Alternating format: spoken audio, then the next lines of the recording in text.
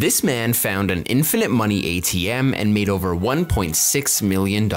Dan was out drinking and he needed some cash. So he transferred $200 at the ATM from his credit card to his savings account. A few seconds later, the ATM canceled the transaction, but it still dispensed his $200. So he tried again and again, taking home $1,300 that night. The next morning, Dan woke up and checked his account. His balances hadn't changed. So that night he went back to the ATM and learned that between 1 and 3 in the morning, the ATM would go offline. When this happened, the ATM was programmed to dispense the money but not charge your account.